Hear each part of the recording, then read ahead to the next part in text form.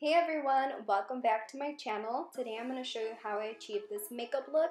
On the right, I used all drugstore products. I hope you guys enjoy this video and find it helpful. I try to do something very different, dramatic, bold, and glittery. This is great for prom or any type of special occasion.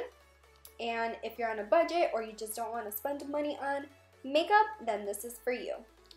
And this video is in collaboration with Linda here on YouTube. She also did a beautiful prom makeup look, so go check her out, subscribe, and tell her that I sent you. So I'm going to start off by using the Nivea Men's Post Shave Balm. This is the first time I ever used it, so I don't know how I like it, but everybody on YouTube seems to love it, so I wanted to try it out. Next, I'm going to use the Milani 2-in-1 foundation. I love this foundation. I do have oily skin though, and this is like a dewy finish.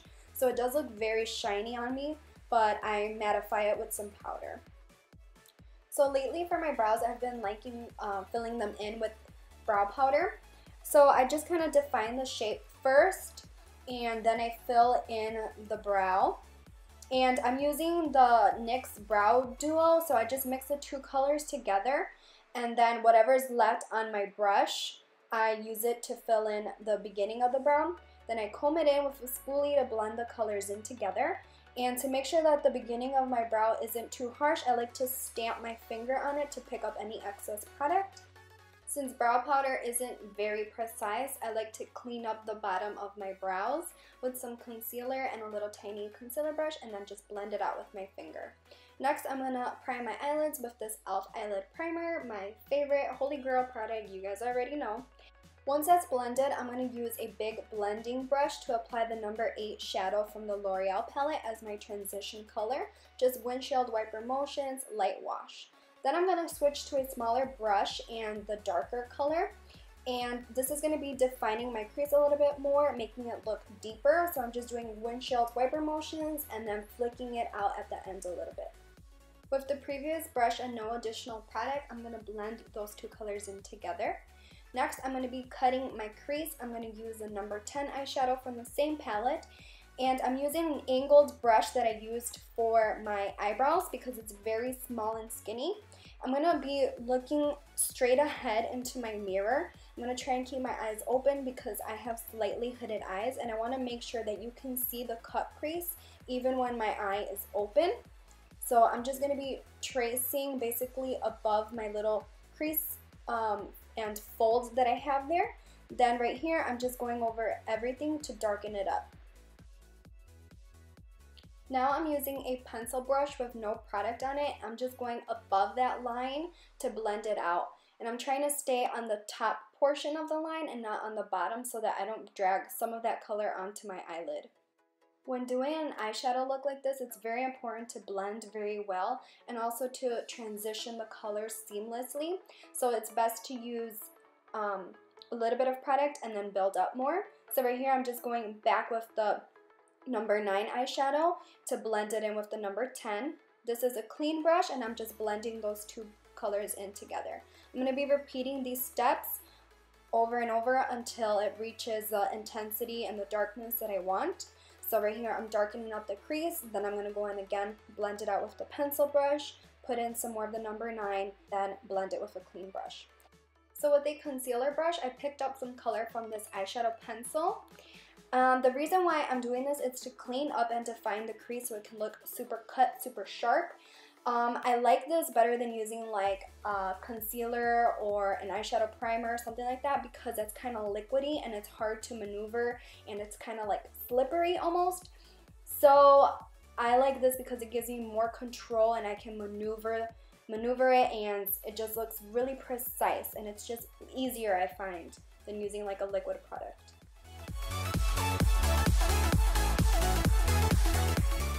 So you could leave the crease like that, but I'm going to darken it up a little bit. I just wanted it to be a little bit more dramatic. I don't know. It looked really pretty, but so I'm just going to do the same steps that I did before. Darken up the crease, blend it with the pencil brush. You guys know all of that. But first, before I did all of that, I applied this glitter. It's from Ulta. Unfortunately, I just found out right now because I was trying to find the name of it. It's discontinued. I'm sorry. But I know NYX has a lot of great, beautiful glitters, and I'm sure that there's one like this. This one's kind of like an iridescent pink color. So definitely check out NYX's glitters. So what I'm doing is just following the cut crease, and this part is just really easy and simple. The hardest part is just doing that cut crease. So I'm just tracing, following that line, filling it all over my eyelid, and that's it, and it's beautiful and bright.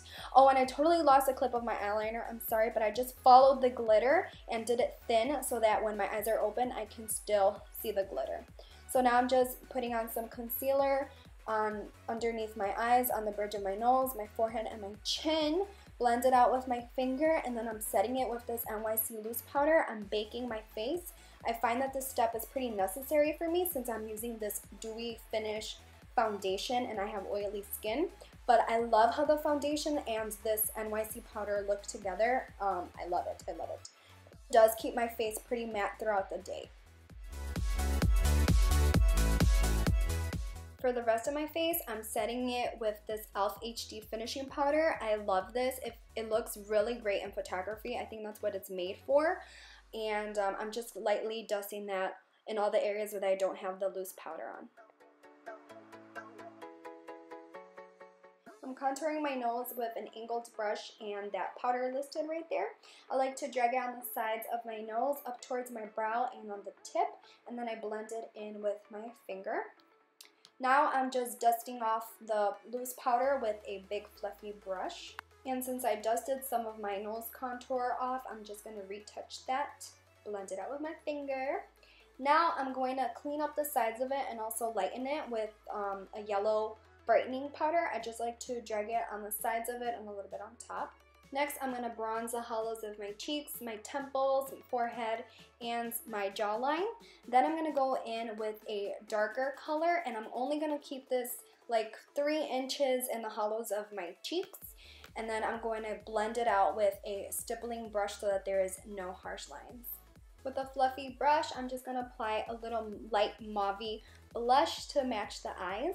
Now I'm going to wet my fan brush and dip it into my highlight, and I'm going to highlight the high points of my face, which are my cheekbones, the tip of my nose, my cupid's bow, and I like to put a little bit on the bridge. For eyelashes, I'm using these Carl lashes in the number 600. I got these online. They were $1, but if you can't get it online, you need it more sooner than that, then you can get the Ardell 106 lashes. They are very similar. They're basically the same thing. Now I'm dragging the number 9 eyeshadow on my bottom lash line, and I like to bring it up to the wing. I just like that effect. Then I'm going to grab the number 10 eyeshadow, and with a smaller brush, I'm going to apply that close to my lash line. Now I'm very gently dusting that glitter above everything just so it can look very like glittery, dusty, and not so intense down there. But I liked how it looks with a little bit more brightness in the inner corners, so that's what I did. I did it only on the bottom inner corner, not in the actual inner corner, because right here I'm putting on the e.l.f. highlight that I applied on my face, and I also applied this on my brow bone. Now I'm just coating my bottom lashes with the Maybelline Falsies Black Drama Mascara, and that completes the eyes. For the lips, I wanted to keep it nude, so I applied this Truffle Tease lipstick. It's kind of like a brownie nude, but I wanted more pinky, so I put on this Revlon Prim Rose over top, and I really liked how it looked. You see how it's pinky nude now? And that is it, you guys. I hope you guys enjoyed this video and got some inspiration from it. I would love it if you guys tried it out. And tag me on Instagram at Gabadelle2. I love you guys so much. Thank you guys for watching, and I will see you guys all next time. Bye!